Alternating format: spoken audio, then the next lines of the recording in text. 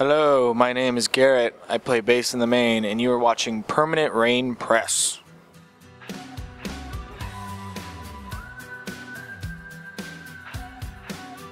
Hey everyone, it's Natalie with the Permanent Rain Press. Today I'm here with Garrett from the Maine. How are you today? I'm good. It's the last day tour, and somehow I still have energy, so I'm feeling good about it. That's a feat within itself, right? Yeah, totally. So you are wrapping your third full summer on Warped Tour. What's one thing that stuck out about this year in particular? I don't know. It definitely felt different this year. I don't know if we felt more comfortable doing the tour just because we knew exactly what it was like. Maybe I think that probably helped. And also just everyone seemed really excited to be there, which was really nice. And we're really happy where we're at with our career. And it just, yeah, it was a positively great tour. Yeah, you guys definitely have a lot of fans out to support you at every single show, and I know that your recently released video for Another Night on Mars actually features some footage of the fans, the 8123 family. The song's become like an anthem for a lot of people, so did you see it as a kind of a fitting close to the American Candy chapter? Yeah, I'm actually surprised that the song went over so well. I remember writing it, and it was like, it definitely felt like the song just for us on the record. So the fact that it went over really well, it kind of blew my mind. Yeah, I mean, it's just, it fit perfect with how just excited everyone was and how well the record did. And yeah, to end it on the last song and do a video for it and people being really excited about it meant a lot to us and hopefully to people who like the song too. Yeah, I know there are a lot of people hoping that it's a permanent fixture on the set list sometime soon. I know you guys play it sometimes and not other times. Yeah, I don't know. We really want to start switching the set a lot. I think that's kind of our next, I mean, after we record and everything, but I think our next big goal as a band is to be able to play different, because a lot of people come to a lot of shows on a single tour, being able to do a different set every night for them and to keep it fresh for us is, I think, something we're really going to work hard on when we're off, and we do have a good chunk of time at home, so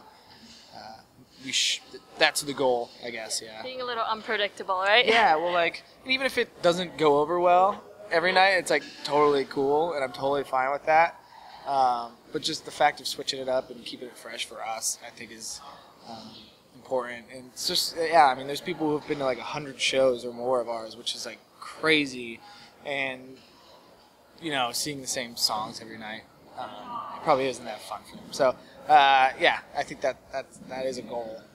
Awesome. And you guys also got to perform at the APMAs this year with your friends in Mayday Parade and Steven of Third Eye Blind. So what was that experience like? Crazy.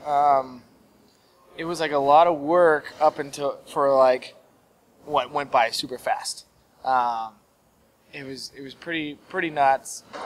It was cool to do stuff with Mayday. I mean, we've been friends with them for a long time. We've always talked about doing something not like that, but like kind of figuring something out where we play together on something. So that was fun in itself. And then the fact that we played a Third Eye Blind song just put the icing on the cake, I think. You know, for us, that's one of our favorite bands. I know those dudes really like them too. So yeah, I think it was something special, at least for us. I don't know if people really cared or not, but it was something cool for us, and I don't know, it just put a good stamp on even just how well this summer has gone for us. It really was something else to talk about too. So. Yeah, for sure. I think it went over pretty well. And yeah, one thanks. thing I always look forward to when you guys are at the APMAs is your outfits, and this year was leopard print suits, leopard print scarf for Pat. Yeah. So how did you kind of decide on what to wear? Well, last time we did the big suit thing, and I think it kind of went over a lot of people's heads. So that was funny for us. But this time we're like, if we're gonna do something ridiculous, let's make it like super ridiculous. And John found those suits, and we're like, fuck yeah, that's perfect. Yeah, it was funny. It was cool. Well, I think you guys look pretty fierce. That's just for sure. Thank you. So after Warped Tour and a show in New York, you guys will be taking a break to write and record album number 6. Yeah.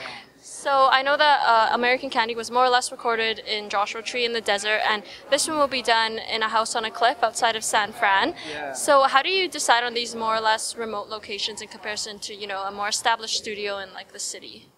I think getting away is something we really enjoy.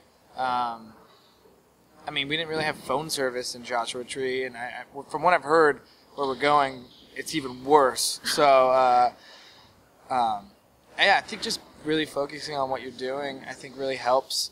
When we did the record in Nashville, and I mean, in LA too, it was like kind of can get distracting, and you know, there's people you know around, and you can end up like going out, and then like the next day your head hurts because you went to the bar for too long.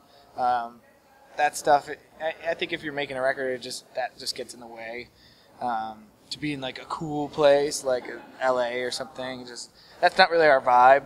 So I think going somewhere where you wake up and you see something beautiful, like looking at the ocean, or like just living in the middle of nowhere in the desert, I think it's something special, and we're able to do it because we have our own gear, so we can record all of it.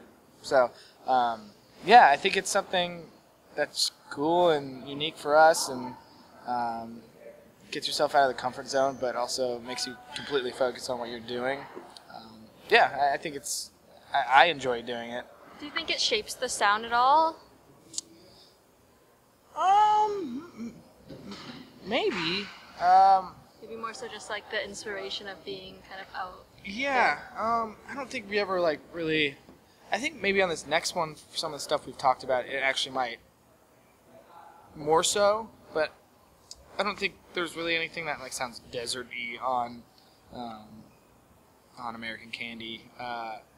I think if anything, that probably just comes out of us because we're from the desert anyway. But yeah, we're gonna be on a cliff looking over the ocean, so I think there might be kind of some sort of.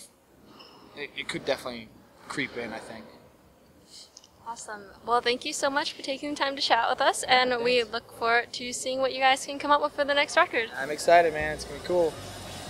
This one goes out to my closest friends, the ones who make me feel less alien. I do not think I would be here if not for them. So there are a lot of dance moves out there, but you're a pretty creative guy. Can you come up with one and name it for us? Yeah, I got this one. It's called the Floppy Bobby.